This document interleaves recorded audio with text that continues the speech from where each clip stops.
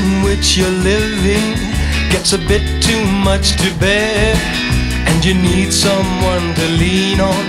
When you look, there's no one there. You're gonna find me out in the country. Yeah, you're gonna find me way out in the country, where the air is good and the day is fine, and the pretty girl has a hand in mine, and the silver stream is a poor man's wine. In the country, in the country, if you're walking in the city. We're in May, of which should really have been, the season should have finished.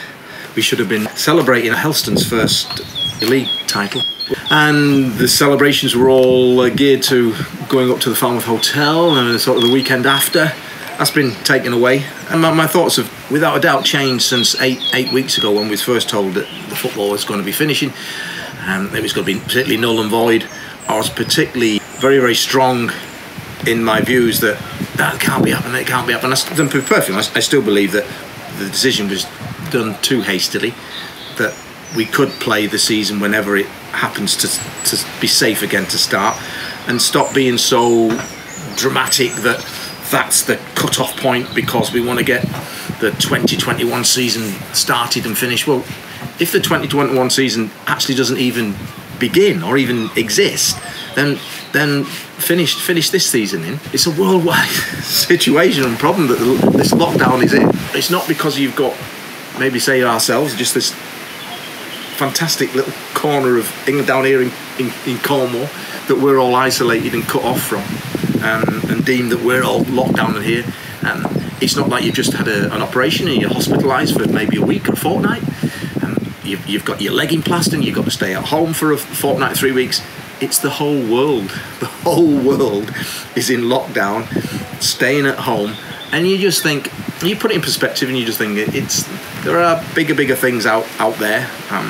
Still doesn't take away from the disappointment of that, the thrill and the anticipation which was building, and the excitement with the players as well. And some of these young guys would have sampled the first taste of winning a championship and picking up medals.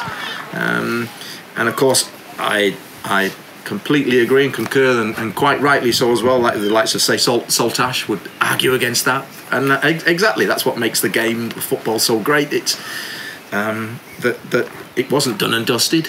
We'd like to think that with the squad that we had, we were quite capable of actually going and doing it. But it's. I just feel sorry for the individual achievements that they're doing with Goldie. There's so many goals that he scored. Our record, is that going to be allowed to stand? You know, the players and everybody worked, and the staff who worked so hard in achieving that. And it was a fantastic achievement, absolutely fantastic achievement. Particularly when then you actually acknowledge and you look back on it and think, the nearest one to us, we had 24, and the nearest one was something about 9, I think, 9 or 10. At the most. So it was a great achievement, the guys, the consecutive league wins and that, and that will probably well, at the moment it might be a little sort of footnote of the season that would maybe put in there, but yeah, it's a disappointment without a doubt, it is. But there are far bigger bit of things. But what it actually has done, what it really has done, is galvanised us, and there's a determination that I've not seen from a group of players. I thought I had a group of players that were so passionate and had so full of desire and the will to go and win the league for themselves, for the teammates, for the staff, for the club. That it's actually, I didn't think you could get any higher than that. But over these last particularly the last month, since it has been null and void, that determination and that desire has just, to use a word from the government, ramped up again. It's been ramped up, and everybody is so determined to put what they feel is maybe a little bit of an unjust right, and we are really looking forward to whenever it is safe to come back into football.